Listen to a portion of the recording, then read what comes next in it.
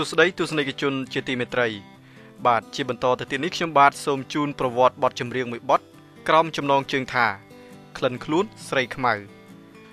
សល់នៅតែសំនៀងច្រៀងឡើងវិញលោកអ្នកប្រហែលជាមិនធ្លាប់ឮចម្រៀងដើមនៃបទចម្រៀងនេះទេពីមុនមកក៏ប៉ុន្តែចាស់ៗដែលធ្លាប់រស់ឆ្លងកាត់របបសង្គមរាស្ត្រនិយម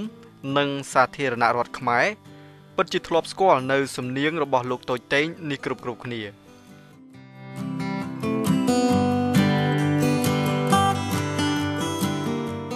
វាគឺជាកម្រងរឿងរ៉ាវស្នេហាមួយផ្សេងទៀត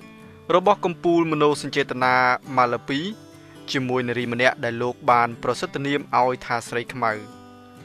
យើងមិនបានដឹងរឿងរ៉ាវលម្អិតនៃប្រវត្តិស្នេហានេះទេថាលោកម៉ាឡាពីបង្កើតឡើងនៅទីណានិងនៅពេលណាឲ្យប្រកបក៏ប៉ុន្តែតាមរយៈខ្លឹមសារចម្រៀងនេះយើងឃើញថាលទ្ធផលមិនបានដោយសេចក្តីប្រាថ្នារបស់កវីខេត្តកំពង់ឆ្នាំងបាំងភ្នំកងរៃនេះទេ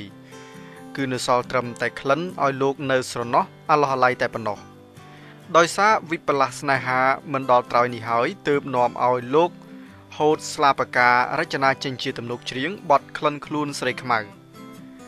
ហើយជូនទៅលោកតូចតេងជាសិល្បករចម្រៀងនៃវង់ភ្លេងយោធាភិរម្យជាអ្នកបកស្រាយ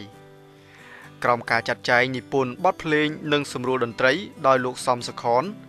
ដែលជាស្វាមីរបស់អ្នកស្រីម៉ៅសារ៉េតនិងជាមេភ្លេងនៃវង់ភ្លេងទាហានក្រោមចំណុះក្រសួងការពារជាតិនេះក៏ប៉ុន្តែគួរឲ្យស្ដាយបទនេះបានត្រឹមតែច្រៀងដាក់រលោផ្សាយតាមវិទ្យុជាតិតែប៉ុណ្ណោះមិនបានយកទៅលក់ឲ្យហាងថាសណាមួយទេទើបក្រោយមកពេលស្រុកកើតកលយុគផ្លាស់ប្ដូររបបនយោបាយជាបន្តបន្ទាប់ក៏នាំឲ្យបាត់បង់រលោវិទ្យុជាតិជាច្រើនផ្ទុកចម្រៀងល្ខោននិយាយ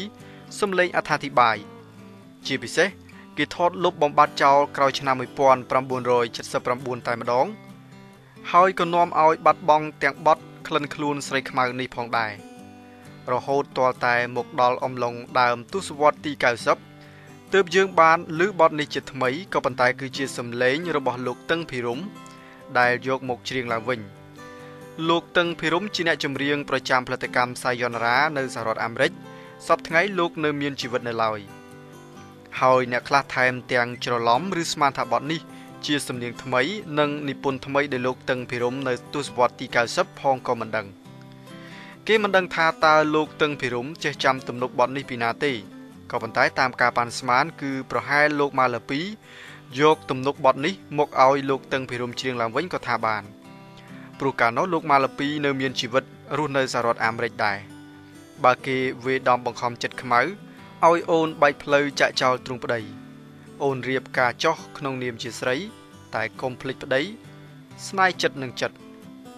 បាទនេះបើយោងតាមអ្នកស្រាវជ្រាវប្រវត្តិសិល្បករចំនួនដើមលោកសេងតារា